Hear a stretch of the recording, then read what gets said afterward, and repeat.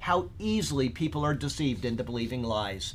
Even Christians are duped constantly by those who present false gospels. Galatians 1:6-8. We've got 7 million Mormons or 2 million Mormons. They believed a false gospel. Okay? I feel bad for them. They honestly believe that what they are following is correct. Jehovah's Witnesses do too. You know, they have faith. It's just misdirected faith.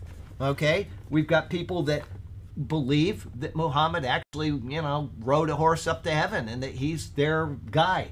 All right? All of these people are deceived. Okay?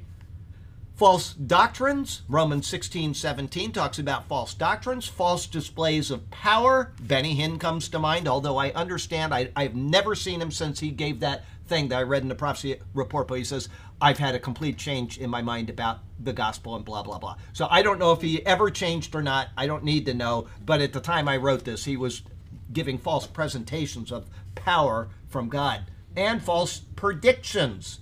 The rapture did not happen on 23 September of 2017, which there were millions and millions and millions of views on these people's sites. It's going to happen, blah, blah, blah. And when it ended, people still watch them. They still cling to these people. Okay, since September 23rd, 2017, which obviously is about the time that I typed this, I bet you I have seen 150 rapture predictions. Absolutely. Not one of them has come true. People believe, they want to believe nonsense instead of reading their Bible and getting down proper theology. Sensational. Yeah, sensation. How easy it is then, how easy then it would be for Christians to believe the false presentations of the Antichrist. They already believe everything false that's going on around them. How easy it would be. Now, this is a great argument for a pre-tribulation rapture, folks. Here it is.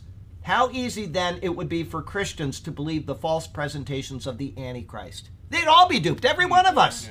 But such will not be the case. God will keep his people from such lies. I don't understand how anybody could say, oh yeah, I'm going to believe the Antichrist, you know, or I believe I'm going to go through 3.5 years under the Antichrist.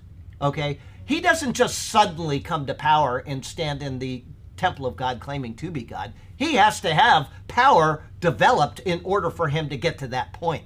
They already know who he is. Okay? It's a perfect logical argument for a pre-tribulation rapture that we are so stupid as Christians that we believe nonsense all over the place. They're real saved believers that believe that Benny Hinn was out healing people. They're real saved believers that are, yeah, they believe, they're duped into believing that they have to speak in some gobbledygook tongue in order to prove that they have the Holy Spirit. I talked to some last night or 2 nights ago.